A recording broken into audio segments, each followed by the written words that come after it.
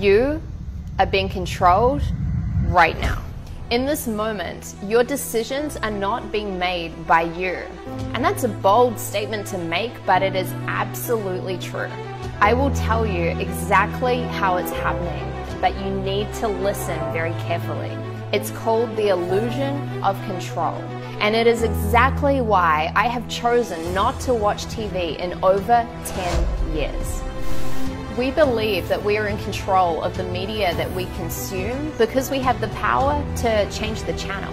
But no matter what channel you are on, the programs that you are watching are programming you. Programming your values, programming your beliefs, programming your ideas, and the scariest part of all, they are programming the decisions you then make without you even realizing it. Here are two things that you need to know about the mainstream media. 1. The news is a multi-billion-dollar industry. 2. The media companies choose a handful of stories to cover each and every single day. That means that there's a 24-hour slot that needs to be filled with content. And guess what? The narrative is controlled in order to create a reaction in you. A reaction of fear, a reaction of doubt, a reaction of uncertainty. The reason for this is simple. Your brain is wired to react to danger and fear. It's a basic survival instinct. The media companies know this, and they are intentionally tricking you, controlling you, and manipulating you. In the media's eyes, your fear equals money. There are so many great things happening in the world right now that we do not hear about through the mainstream media. We don't hear about people's wins. We don't hear about their breakthroughs. We don't hear about the really powerful, positive, good changes which are happening. We're living in such an abundant time, yet most people don't realize that because of the programming that they're led to believe.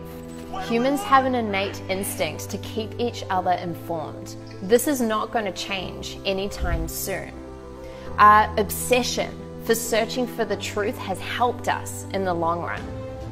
But good intentions can always be exploited through organizations and corporations who understand human psychology and have their own agendas at play. That's why we need to make a promise to each other to now put a question mark at the end of every news headline. I need you to remind yourself every single day that you are not willing to be controlled or manipulated. Your thoughts matter. Your freedom matters. Your control over your own life matters. I need you to take back your power.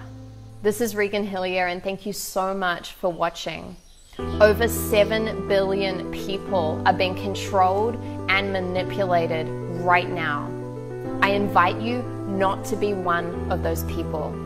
I care about you, and I deeply care about your freedom. Please take a stand, share this video, and let yourself and the whole world know that you are not willing to be controlled, programmed, or manipulated, and you're not willing to let your loved ones be controlled either. I love you so much. Thank you for watching.